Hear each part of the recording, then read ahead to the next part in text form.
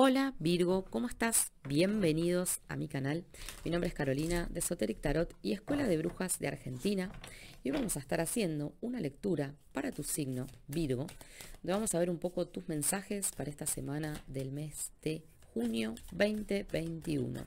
¿Sí? Vamos a ver qué mensajes tiene para vos la semilla estelar. Mensajes de guías y maestros ascendidos. Vamos a ver también qué mensajes tienen los ángeles, qué cosas vienen para vos en este tiempo. Y por último, por supuesto, con el tarot gitano, vamos a ver qué es lo que viene hacia tu vida en cuanto al amor, los vínculos, las conexiones, ¿sí? Bien, Virgo, desde ya te agradezco, te suscribas a mi canal y me apoyes y formes parte de esta comunidad esotérica accediendo a los beneficios exclusivos para todos los miembros.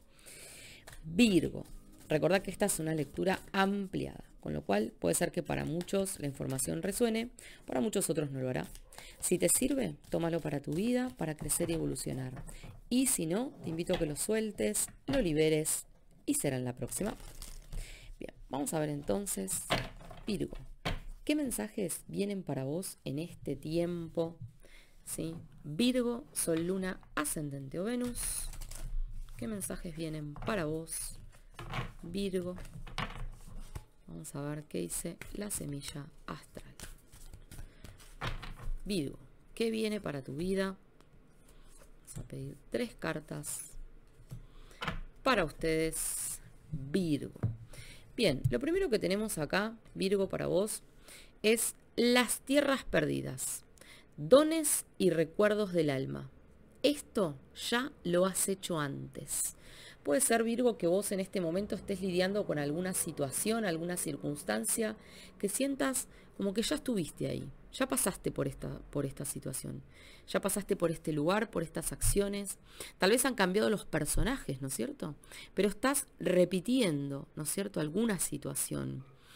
Esto también te está haciendo aflorar cosas que vos decís, wow, esto me viene de esta vida, me viene de la vida anterior. Hay una fuerte conexión con cosas, situaciones y personas que ya has vivido en vidas pasadas. También estás despertando a ciertos dones que traes de tu historia álmica. Otra carta que tenemos es el vacío. Y esta carta te dice, detente, abraza el invierno, el gran útero cósmico. Detente, el vacío te dice, detente un momento a contemplar lo que te está pasando, lo que estás viviendo, lo que estás sintiendo, ¿sí?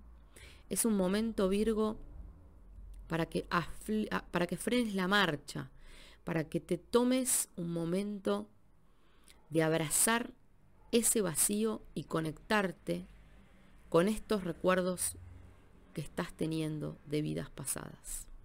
Otra carta que tenemos para vos es crear, no seguir.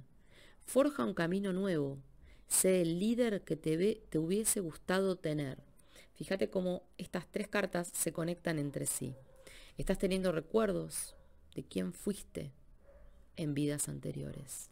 Estás aflorando y despertando tus dones. El vacío te dice, detén la marcha un momento. Detente a observar. Y la última carta te dice, crear, no seguir. No seguir a la corriente, no seguir el flujo de lo que tienes enfrente. Este es un tiempo, Virgo, para que vos empieces a crear el destino que quieres para ti. Bien, vamos a ver, Virgo, qué mensajes tienen los ángeles, ¿sí? Mensajes de los ángeles para Virgo. Sol, Luna, Ascendente o Venus. Virgo, ¿qué mensajes tienen los ángeles para todos ustedes, para este tiempo? Virgo, Sol, Luna, Ascendente o Venus. Y vamos a ver 3 cartas para vos. ¡Wow! todos mayores, todos arcanos mayores. Es un tiempo de gran transformación el que Virgo está transitando en este momento, ¿sí? Cuando vemos muchas cartas, muchos arcanos mayores en una lectura, es porque es un tiempo de transformación personal muy fuerte, muy importante y que va a durar posiblemente un tiempo más prolongado que unos días, ¿sí? Bien, la primera carta que tenemos es la emperatriz, el arcángel Gabriel. Es el momento de actuar conforme a tus planes. La creatividad se ve recompensada. Medios lujosos o abundantes. Esta carta, Virgo, te está diciendo que es el momento de actuar acorde a los planes que vos tenés para tu vida. Lo que te decía recién, la semilla estelar. No corras, no sigas a la corriente. Es un momento para que vos empieces a crear tu propio destino y empieces a crear ese mundo que querés vivir y experimentar. Y esta carta te lo está confirmando. Es el momento de actuar conforme a tus propios planes y metas, ¿sí? La estrella. La estrella, Virgo, te dice un sueño que se hace realidad. Cree en ti. El final de una situación difícil.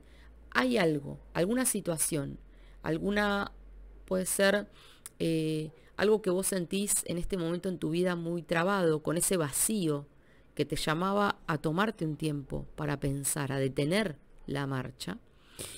Y la estrella te dice, un sueño se hace realidad. Cree en ti. El final de una situación difícil llega a tu vida, Virgo. Y la última, mágico y poderoso mensaje que te dice, nuevo comienzo. Iniciar una nueva vida, encontrar el propósito de tu existencia. Una revisión benévola y compasiva del pasado. Fíjate, Virgo, como todas estas cartas se unen al mensaje que te dio la semilla estelar. Hay una conexión que estás empezando a tener y a encontrar con aspectos de tu vida que también se relacionan con tus vidas pasadas, con cosas que vos sentís que estás recordando, no viviendo, sino recordando, ¿sí? Y acá hay un momento para detenerte, a pensar, a reflexionar, a tomar todo este aprendizaje, a que crees tu destino y llega para vos un nuevo comienzo, Virgo. Bien, vamos a ver, Virgo, en el amor. Virgo, Sol, Luna, Ascendente o Venus. Y el amor, vamos a pedir un tablero de 9 para Virgo, Sol, Luna, Ascendente o Venus. Y ver un poco qué es lo que viene para vos en este tiempo, en el amor, Virgo.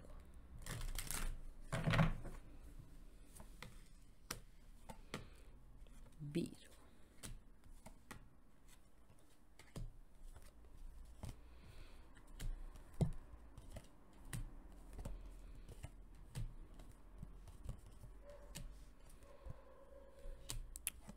Wow, Virgo, Virgo, Virgo, Virgo.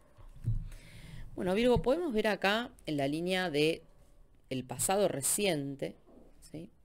Alguna situación de la que vos venís, donde posiblemente te tocó vivir situaciones de mentiras, de engaños, decepción, desilusión, algo que no funcionó como vos esperabas.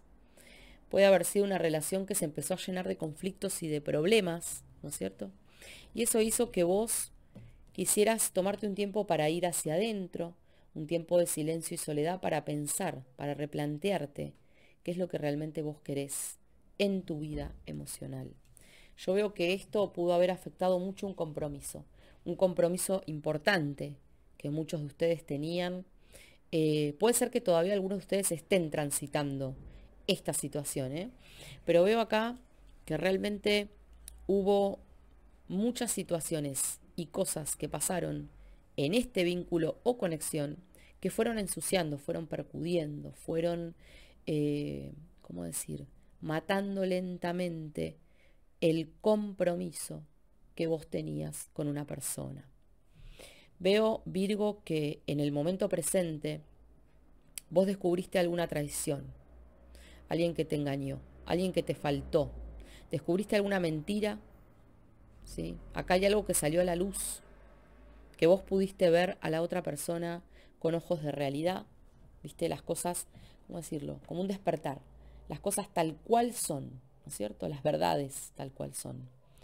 Veo que eso llevó a que vos empezaras a tener comunicaciones para ver realmente cuál es el destino de esta situación. Veo que puede haber entrado en tu vida alguien más, ¿sí? Alguien más, o posiblemente en esa conexión apareció una tercera persona y vos descubriste quién era, ¿sí?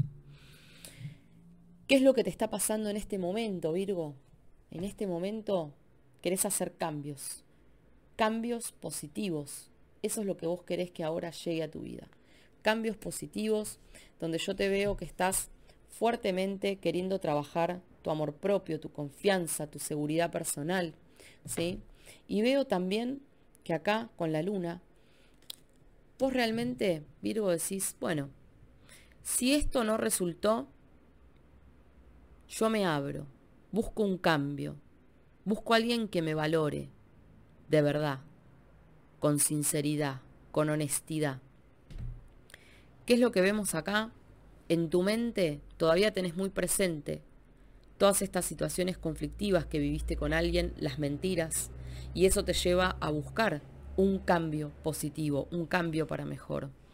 Puede ser que te estés tomando un tiempo, como dije, de silencio y de soledad en tus sentimientos, ¿sí? Y querés abrirte a comunicaciones nuevas, con nuevas personas en tu vida. Yo veo que vos, Virgo, querés realmente encontrar a alguien con quien tener un compromiso, pero un compromiso leal, un compromiso con honestidad y con verdad. Alguna persona que realmente valore lo que vos sos y lo que tenés para dar, y que esto traiga a tu vida un nuevo comienzo en las emociones. Es como que acá vos venís de vivir una situación que se fue complicando demasiado. Por eso ahora estás en pos de buscar un cambio positivo. En este tiempo de detenerte y de replantearte, Virgo, hacia dónde vas y qué es lo que querés para tu vida, especialmente en el aspecto del amor. Porque yo veo que vos, Virgo, sos una persona que realmente querés un amor sincero, un compromiso verdadero, querés lealtad. No querés a alguien que te esté diciendo verdades a medias. Querés todo. Por eso llegan cambios positivos a tu vida. Bien, Virgo, hasta acá te dejo tu lectura. Espero que la información te sirva y desde ya te agradezco que te suscribas a mi canal y me apoyes, y nos vemos en el próximo video.